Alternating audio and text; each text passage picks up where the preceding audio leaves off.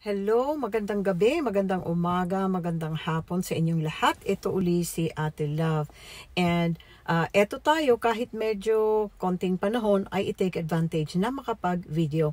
Especially na may mga nagtatanong sa akin na may mga tanong sila na gusto kong sagutin, para lang, for information.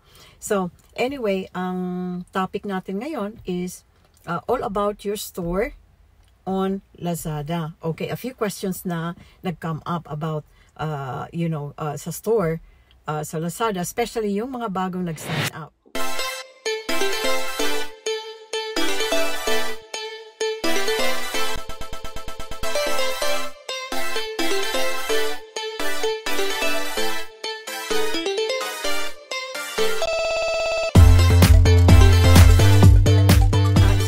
Makakalimutan, just a shout out to Mary Rose Alicante and Leia Cadiz. Okay, you signed up under my link and I appreciate that very much. And then kung gusto ninyo na igawa ko kayo ng logo, like I promised, I can make you 3 logos that you can choose from. Just message me on my email address, okay, para malaman ko. And then also, please share your store with me, okay?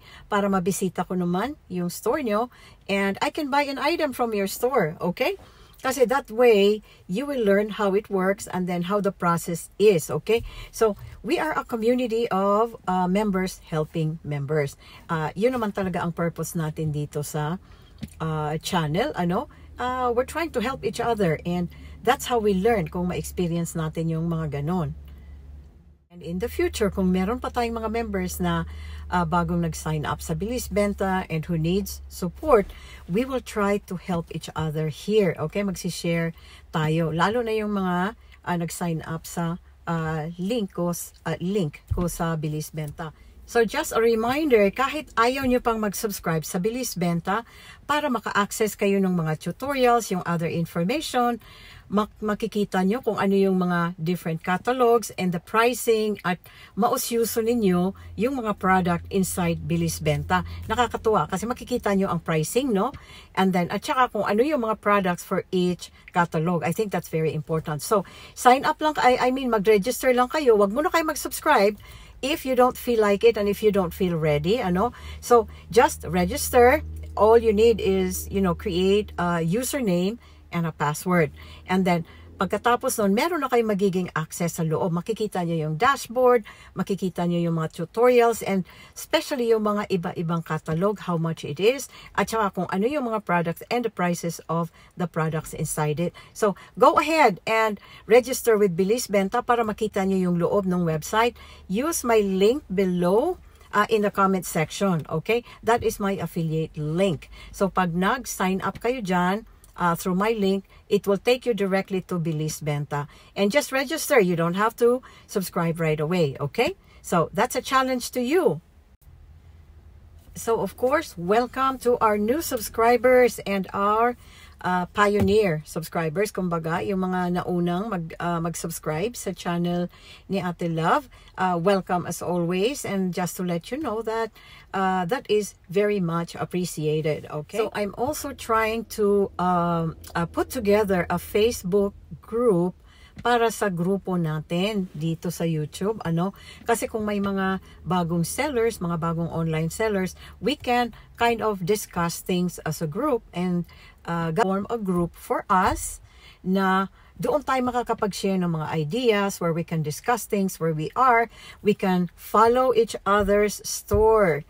And then, para ma-experience natin yung kung paano yun. And then we can grow together. So anyway, in this short video, gusto ko lang i-address yung question, a very common question among new sellers with Lazada. Okay, and that question is, bakit hindi nagsushow up yung store ko when you do a search on Lazada? Okay, very common question yun. Okay, kasi na-try ko yun with Lorie Smart, yung store ni Ate Lorie. And then, pag nilagay mo yung name ng store on Lazada, hindi magka-come up yung store mo. Hindi makikita. You know why? There are over 500,000 sellers on Lazada. So that means there are over 500,000 stores at the same time. And then yung mga naunang store is marami na silang traffic, to their store kasi matagal na silang nagsisimula.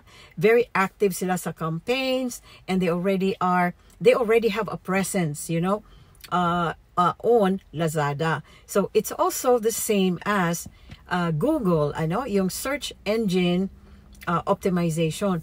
Kung yung mga sinisearch mo na websites, mga information is hindi pa na season, within Google kasi walang masyadong nagsisearch, hindi mo makikita agad yon. So, kumbaga, Lazada has a ranking, okay? So, yung mga sellers na matagal na, kilala na yung mga tindahan nila, mga stores nila, nauuna yon. And most of the time also, yung mga products nila, pag nag-search yung buyer on Lazada, let's say, bed sheets or, plates or kitchen stuff, nag-show up yung mga product ng mga dati na seller na malakas ang traffic nila sa store. So, yun ang unang nakikita sa search. Now, as a new subscriber and as a new store owner, masasabi siguro natin na how can we compete, with the seasoned sellers na napakatagal na sa Lazada. Let's say 4 years, 6 years, 10 years. Of course, na sila, yung talagang very, expert na sila with Lazada. And then, sasabihin natin, okay, how can I, na beginner pa, makakapasok? Guess what? There is a very big possibility na kahit bago ka pa sa Lazada, makakapasok ka sa algorithm. And guess what? This came from the CEO of Bilis Benta himself, okay? Sir Chester C. Now, you can do that by promoting your store and developing your store so that napakaraming traffic. Maraming traffic, maraming nagkiklik, maraming bumibisita sa store mo. And one of the ways that you can do that, a few actually, one is. So anyway, I hope that answered your question na kung bakit hindi nagsushow up yung store ninyo on Lazada. It takes time to build that, pero hindi imposible. So as I learn all the strategies on how to do the campaigns, flexi combo, free shipping, and vouchers, okay? Yun ang kauna-unahan natin gawin that will actually help you get exposed on Lazada. Kasi si Lazada mismo ang magdadrive ng traffic sa store mo kasi meron kang offers, okay? And then, syempre, traffic means more benta. Kailangan pag maraming bumibisita sa store mo, maraming makakakita ng product mo, and you will likely have sales, okay? So, anyway, thank you again. This is Ate Love on a lunch break from work. And syempre, I just really wanted to make sure na nasagot ko yung tanong na to. Okay? Again, to all of you out there, thank you so much. Kung saan man kayong bahagi ng mundo, I wish you well, good health, and take care. And I will see you on my next video.